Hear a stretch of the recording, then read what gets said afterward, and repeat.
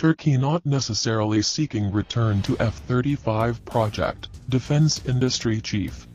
Turkey is not necessarily aiming to return to the U.S. F-35 fighter jet program from which it was removed over its purchase of Russian defense systems, the Turkish defense industry chief said on Wednesday.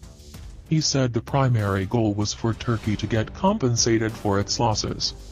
Ankara had ordered more than 100 F-35s and has been making parts for it but was removed from the program in 2019 after it acquired Russian S-400 missile defense systems, which Washington says threaten the jets.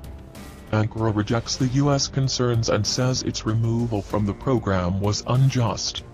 In December, the United States imposed sanctions on its NATO ally Turkey over the S-400s, targeting its defense industry and top sector officials. Ankara hired U.S. law firm Arnold & Porter to lobby for readmission into the program. Turkey's defense industry director at Chairman Ismail Demir told broadcaster NTV that there was a clear loss of rights and that Ankara's 6-month contract with Arnold & Porter was aimed at identifying future steps to reverse these losses. "We are not in a mood like let's get back on the project. We must get back. We say there is an injustice and that this injustice needs to be fixed," Demir, who was sanctioned by the United States, said.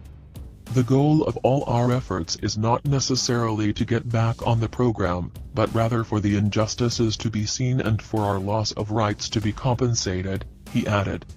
Despite Turkey's removal from the program and sanctions imposed on its defense industry, the Pentagon has said it will continue to depend on Turkish contractors for key F-35 parts.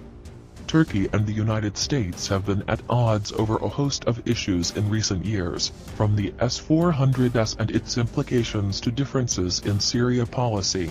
Ankara says it hopes for better ties under U.S. President Joe Biden.